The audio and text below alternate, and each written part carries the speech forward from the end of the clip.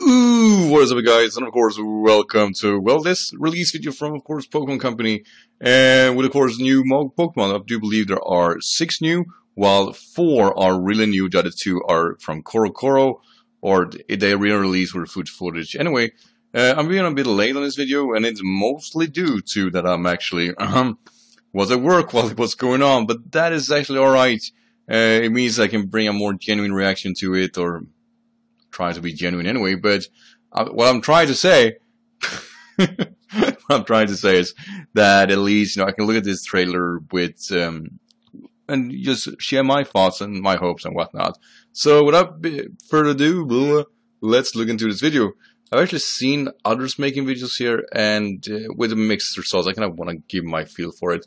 Now the first one here is that the Wimp Out Pokemon, Wimpod, which is a second bug water type, and that's a very, very nice typing, and that in contrast with, of course, being a Trilobite.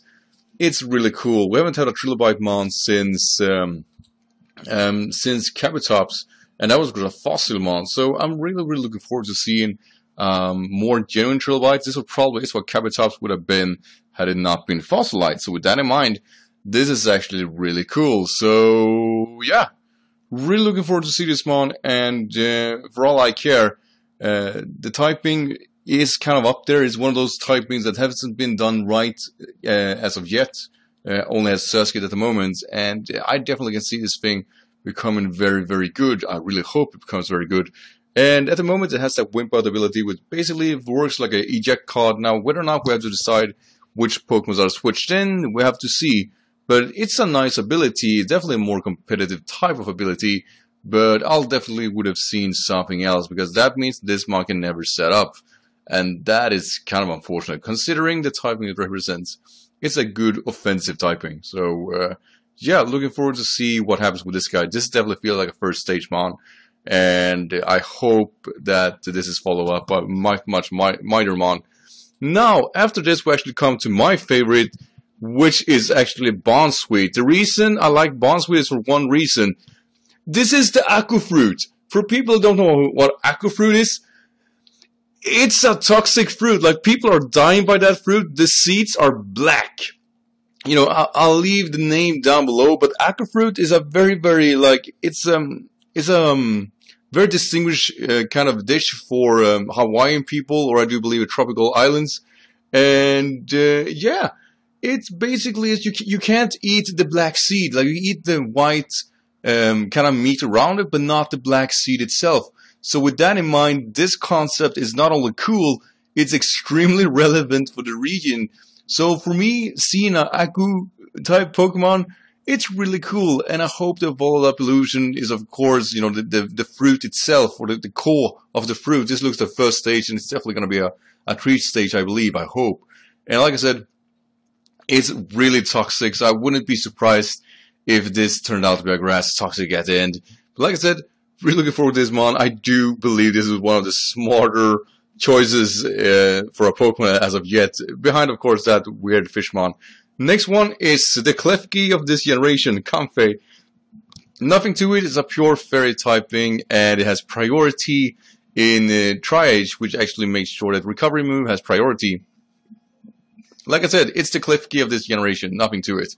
Next one is probably what most people are thinking are the coolest one, Mudsdale. And I'll agree. It's been quite a long time since we had a horse Pokemon, and an offensive one at that. This one really looked way offensive. And of course, stamina makes sure that offensive hits does raise its attack and or defense. And Mudsdale just looks the part. It looks like a very good offensive mon. Now, we do see that this Pikachu clone of this generation did outspeed, which means it definitely isn't a speedy one, and it was super heavy. I really like when they are making like that in mind, like this mon is heavy, or having something that ensures that it's heavy, basically, because that means one thing, that they kind of implementing that grass knot kills this mon, just so you guys know, low kick and whatnot. So yeah, with that said, I definitely can see this mon getting such as heavy slam. It looks like to be an end stage mon, or at least one stage mon of the, and all I hope is, like I said there, that this mon is an offensive ground type, because we really haven't that many, and to be honest, it would be great to see at least this happen once. So yeah, nothing more to it. It looks like it has oh, I should say that. It looks like it has a synergy move. But really we don't know what that is at this moment. This is followed up with, of course, the Mimikyu, or Mimikyu. And yeah, Hoodlum's Crafter Callan was right about this one. It looks like it has an automatic substitute when it's switched in, but they actually end the trailer when they reveal its real form. Look at this. This guy goes down, which basically means it didn't take damage, and when it fell, it said disguise was busted, and then I was really hoping for a shapeshift there, but it didn't happen. But as far as I know, it probably is only, it's gonna look like that, but it could also be in a fashion that, like Furfur, they could redesign it from other mons, which is something I would really look forward to. So let's hope for something like that. Or actually, let's just hope it isn't crap. Like that ability is very good. I wonder how that hits, of course, like Hyper Voice and stuff like that. There are so many questions. And I do believe the last one here is the Beware, or Beware, I don't know. And it has a fluffy ability, which is an ability that doubles the defenses as Fur Coat is doing, but it is followed up with, of course, I should probably just say that it works like Dry Skin, that you are hurt by, of course, offensive hits really, really, really badly. But, you know, that is pretty much as it is. I really like that Beware mon. I do believe this is one of the, like, funnier mons that have been introduced. And we need a bear mon, which is, you know, great offensive. I do believe we lack that. I'm sorry to say, like, all the bear mons have been kind of subpar. So having at least one is great. Though then again, you know, it's probably gonna be the part again. Like, they're gonna screw that up. I really hope they don't, but at the same time, like, what can one do, right? It's one of those things. Bearmon tend to have a curse on them, really. But yeah, outside of that, I do believe it worked out really, really well. I do like the new mons, and I do like that they are showcasing. There is a great variety here. Hopefully, you know, they're not revealing the whole roster. They're just showing that they're introducing a lot of mons. Much like Generation 5, I hope.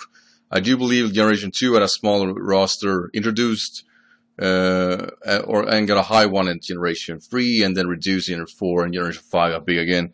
I do hope for some kind of contrast like that, or rather, you know, that's the dream right now, because the way they're showcasing so many mons, I really want that to happen.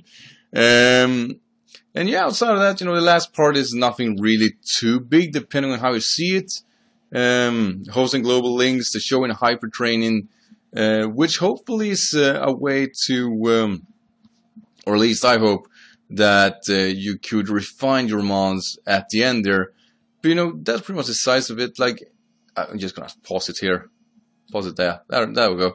Anyway, I really hope that the hyper training thing is based on an idea I had way back, where the way to actually make mons competitive no matter who they were. Like, I really like to breed Pokemon and stuff like that. I do think it's a great way of contributing for Wi-Fi battles, but it always bothered me that you are restricted, that the ones that get hatched are pretty much useless depending on the situation.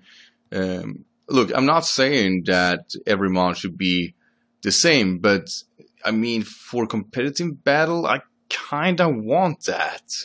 But we don't know if the IVs can be adjusted for hidden power and stuff like that. Probably not, but the EV tend to look like they're going to be patched at some form.